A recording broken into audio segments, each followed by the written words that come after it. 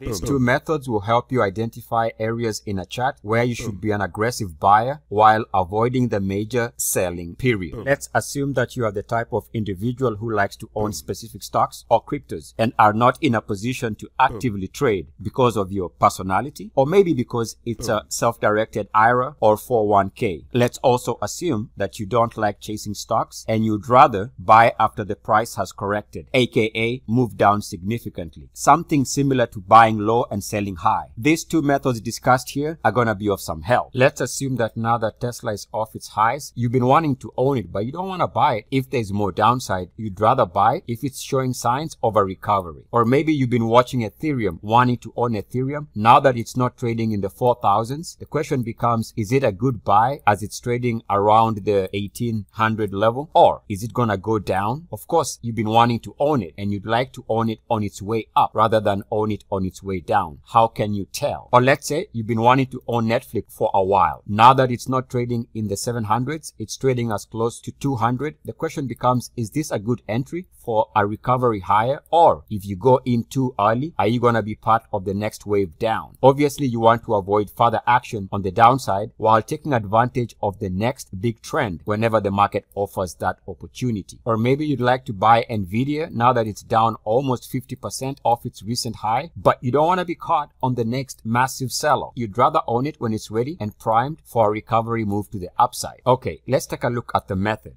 Based on the MACD settings video which I recorded recently, links are going to be in the description of this video. What we're going to do is take our MACD setting options and we're going to go to this MACD setting here and we're going to use it in terms of determining the moving averages that we're going to use for this method. So we're going to take the first two numbers of this MACD setting and use it in the following way. We're going to take two moving averages in this format. 8 period being the exponential EMA with a value of 8 and a simple moving average with a value of 13. Now we could have used both as exponential moving averages, but we're going to keep one as simple average, which is the bigger value because it gives better signals and is more smooth. There's two ways to approach this. Method number one is a simple crossover between the 8 and the 13 period moving average, where the 8 period moving average moves above the 13 period moving average. That's method number one. Here we can see for Tesla, the last time we had a crossover and a bullish crossover at that was late 2019. And incidentally, as you will see with all of the charts in this example in the current market, now we are seeing a bearish crossover between the 13 and the 8-month moving average, which means that the next time Tesla is going to be a buy is going to be in the months ahead when there's going to be a future crossover where the 8 period exponential moving average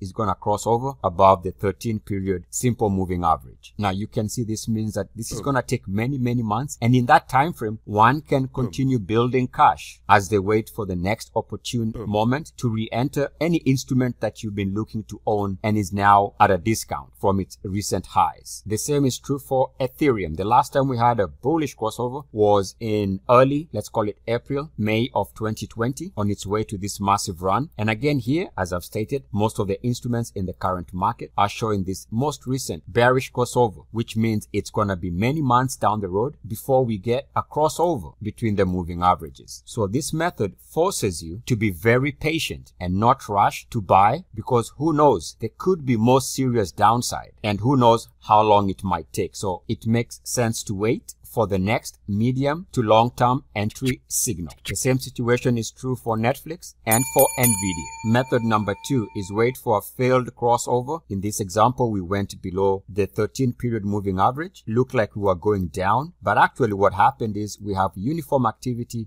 back above the 13 period moving average. This is a failed crossover, and especially if it is uniform action, as we can see here, if I draw a line in the middle, we have uniform action. As we can see, we have equal time and space on each side, to the left and to the right of our middle line, showing that it is indeed uniform action. So once you observe this uniform action, rejection and a re-entry back above the 13 period moving average, this tends to be a good indication that actually you're going to be moving higher. Now, I must must say that you'd want to see the crossover fail. In other words, you want to see the 8-period moving average at least go below the 13-period moving average and back above it. Sometimes they do come and touch it, but there's no actual attempt to cross under. So I would say it's good to wait and see that there's some confirmation that there was a move and a dip below the line and back above it. Even though if they just touch the line and move higher, as you see over time, this becomes more evident the more you practice this. Sometimes they just touch and they bounce and they go higher. But what I'm saying is you want to see evidence of uniform activity rejection, and at the very least a sign that it went below the 13-period moving average and back above it. Let's take a look at some examples now. Here we have Facebook. Again, on the monthly, if I draw a line right there, we can see that this is close to symmetrical action to the left and to the right. In other words, this re-entry here back above the 13-period moving average is a sign that now the momentum is moving higher. Now we see something similar again right there. We go slightly below the line and back above it. That is symmetrical support for method number 2. In other words, a failed crossover attempt means that you're going to continue on the previous trend, and in this case we would continue going higher. And as I stated, sometimes they do touch the line. There's no actual crossover, and even that failed crossover does give indication of momentum to the upside. Again, we touched the line here, no actual crossover attempt, we just touched it, and again that is indication of failed crossover, and the momentum did continue moving higher. By the way, here we have Microsoft weekly, and we can see an example where we have the EMA of 8 and the SMA of 13. Notice here we have uniform activity rejection as the crossover failed, this time indicating a continuation of the trend, which is to the downside. Now compare that, which is this failed crossover with uniform action as a reversal sell signal downwards, with the same chart. This time we are using both EMA of 8 and EMA of 13, and notice that we don't get that failed crossover as a signal. And that's why, or at least one reason why, I prefer to use the 13 SMA as opposed to using the 13 EMA.